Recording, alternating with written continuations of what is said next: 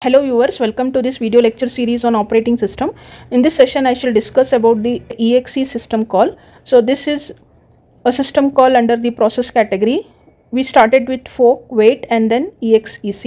So what is the job of exec system call? Fork, which we have already seen that it will create a duplicate process. Fine.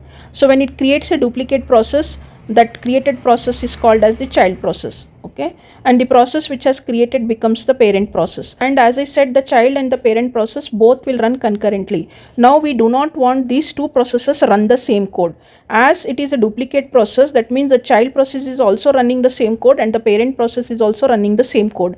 We do not want these two processes to run the same code. We want the child process to run a different code. So to achieve this, we have another system call called as exec. Now exec will overlay. What do you mean by overlay? It will replace the existing code with a new block of code. So how exactly it happens, I'll show you with the demo program. And exec, we have a variant of exec. Here we have to use execv. This will accept two arguments. One should be the file name. Okay, the code of this file name, the code of this file should be replaced now with the current code. So that file name you have to specify here, followed by the arguments. So this is the format here for execv. Because we want the existing, that means the child process is running the same code as that of the parent. If we want the child process to run a different code, so where is that different code present? That different code is present in some file. So that file name you have to specify here. So I'll show you with the demo program. In order to demonstrate this, I require here two files. First file is which is having the code wherein I am using exec system call, and second file is another file. That file name I'll be using here because I want this program to get replaced with the code of this second file. That second file name I need to specify here. So I'll create one file here first with execv, then I'll create another file here, so that I'll use this file name in exec system call. So first file name I am giving the name as example.c. So these header files. Now where exactly this execv is used here. So what I am doing in the program is, so here we are printing the PID of this file. Which file? We have created one file example.c. For the same file we want to know the PID. Here we are using some arguments. We have declared here an array of character pointer, and the last argument should always be a null pointer. This is the rule actually. You write here some argument 0, argument 1, but the last one should be always the null pointer. So write here some arguments, then you have to use this execv. In the bracket you are going to write down this. Now what is this? I'll tell you, followed by arguments. Then I am writing one printf statement back to example.c. One more printf statement, have a nice day. This is one file which I have created wherein I am using execv. Now I want this current file, okay, this particular file to get replaced with some other code. That code is present in another file here, this second file. I am giving this file name as hello.c. In this file I am writing like this. Okay, first header files. Okay, then the main starts. Here I am just printing two statements. We are in hello.c and PID of hello is. So for this hello.c, what is the PID? We can get from get PID. Even in this program I am trying to get the PID here. You can see for example.c also I want to get the PID, and for hello.c also I want to get the PID. So one printf is only to get the PID of that process, and now we have to see how this execv works. So first let us execute these two programs. See, let me execute this cc, that means I'll use the compilation command cc ex example.c, and I'll get the output a.out. Then I can execute this also, cc hello.c .a.out. And what is that I am doing here in the exec hello. If I am using here, it is actually giving me the output for this hello. So how do I collect the output for the hello program? For that, because if I simply use .a.out first for the example, I'll get the output, okay, in a.out. but immediately after that I'll be executing hello.c. For that I'll be using ./a.out.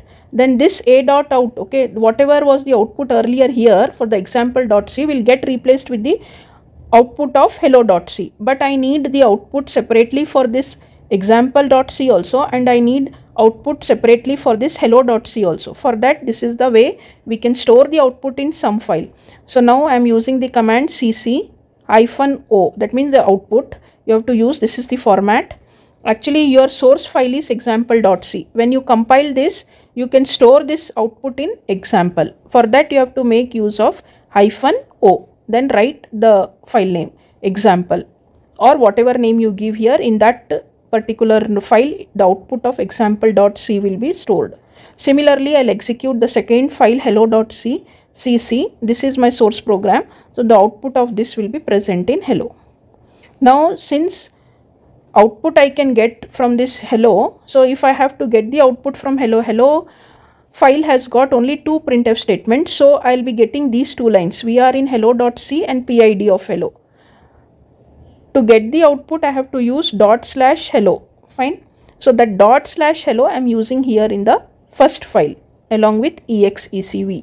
So once I use this, whatever lines are there after this, okay, after this execv, whatever lines of code are present, it will be replaced with the lines of code of hello.c.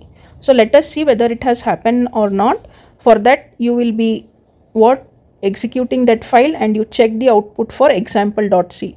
Once you run this program, okay, example.c, once you check this output which is there in example, you can see the output lines like this. First line is PID of example.c is 3598. From where did this line came? So I'll show you, I'll make it. See, this was your program, PID of example. That means your example.c file started executing. The first printf statement is here. So get PID of this process. Yes, the output has come. It is 3598. After that, this declaration is there. Then comes this system call. This is what we wanted to check. Now in this system call, you are trying to use this exec here to get the remaining contents. That means exec here to completely replace the existing code. So once you use this file name here, the executable file hello, whatever contents are there in hello will now be appearing in this example.c. That is why from here, from this, okay, it will start replacing with the contents of hello. And in hello we have two printf statements. We are in hello.c and PID of hello. So those two statements have come here. We are in hello.c and PID of hello.c. Now one thing you observe, even the PID of example.c is 3598 and hello.c is 3598. So and it has to be same. The reason is this execv system call has replaced the existing program with the new program. So once you replace, you are actually having one program only. So definitely the PID should remain same for that program. That's the reason we'll get the same PID here. But in case of fork system call, when it creates a child process, the parent will get one PID and the child will get a new PID. That means the PID is different here. But once a existing program is replaced with a different program, the PID of that program remains same. So now you can see the output is like this, and the last statement is PID of hello.c. That PID of hello.c is in the hello program. Now it will stop here only. It will not go back again to this, because in the example we had written two more statements. Back to example, have a nice day. This will not get printed at all, because from here onwards it has taken over to this program from here onwards. Okay, hope you are getting the point. Exec will replace the current program with a new program. Where is the new program present? It is present in some other file. That some other file is hello.c here, and the contents of that will be printed in the output when you execute example.c. So this is how exec system call is used in Unix. So all these system calls, whatever I have explained, fork, wait and exe system call, are for the operating system Unix. Hope you got to know now the use of this system calls in the user program. And if you find this session useful, please like, share and subscribe to my channel. Thank you. Bye bye and take care.